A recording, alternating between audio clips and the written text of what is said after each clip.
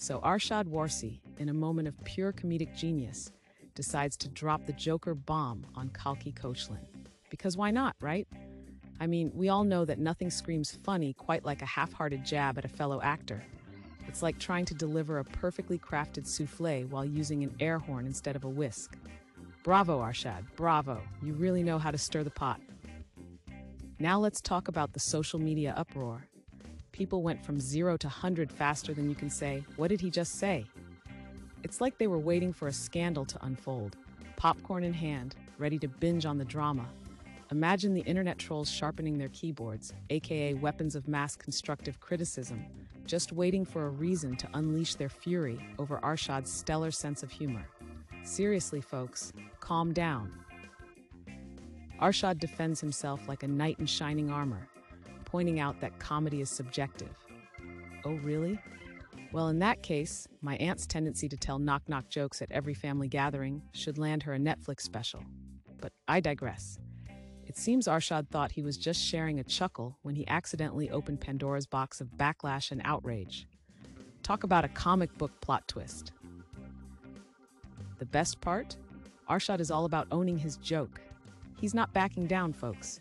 It's like watching a gladiator in an arena saying, "Come at me, trolls." Who knew that a simple jest could have such mad consequences? Maybe he thought he was providing some lighthearted comedy therapy, while in reality, he was actually poking a sleeping bear, and apparently it didn't like waking up to jokes.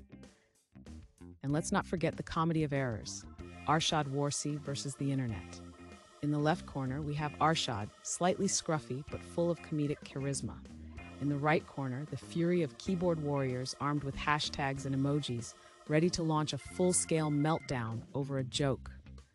Watching this unfold was like witnessing a cat fight, except with more GIFs and opinions flying around like confetti. But seriously, can we just pause for a second and think about this?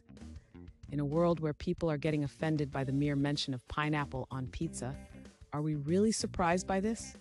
It's almost like we're living in a giant social experiment where every joke is a potential landmine. What's next? Are we going to start employing a humor approval board before sharing a meme?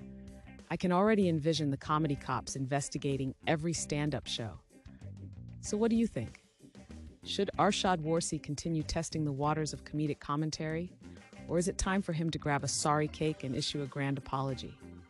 Is the art of humor truly dead? Or are we just a bunch of fragile snowflakes clapping back at anything remotely resembling fun? Let's hear your thoughts. Ready, set, troll. Like and subscribe, please.